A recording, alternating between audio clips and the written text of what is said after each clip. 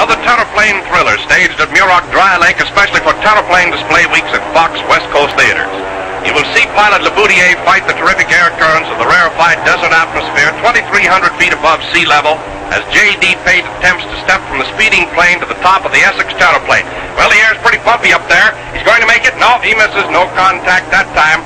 Let's try again. You know, a stunt like this is just a matter of perfect coordination, and Pate is bound and determined that he's going to make it. Well, the plane's drifting in. Pilot jockeys for position. Closer, closer. They're coming in at 70 miles an hour. And boy, look how close to the sands the wheels of that plane go.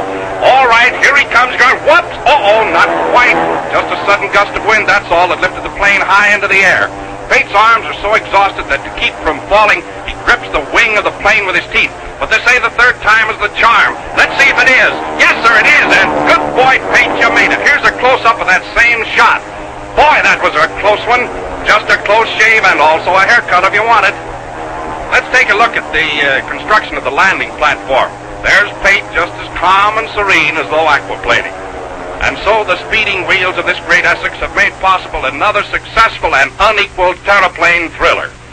The Terraplane to be given away at this theater this week is the same model as the car you have seen in this picture. The Terraplane thriller staged at Muroc Dry Lake, especially for Terraplane display weeks at Fox West Coast theaters. You will see pilot Laboutier fight the terrific air currents of the rarefied desert atmosphere 2,300 feet above sea level as J.D. Pate attempts to step from the speeding plane to the top of the Essex Terraplane.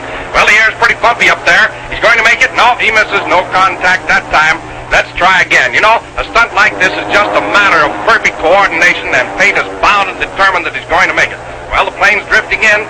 Pilot jockeys for position. Closer, closer. They're coming in at 70 miles an hour. And boy, look how close to the sands the wheels of that plane go. All right, here he comes. Going, whoops! Uh-oh, not quite.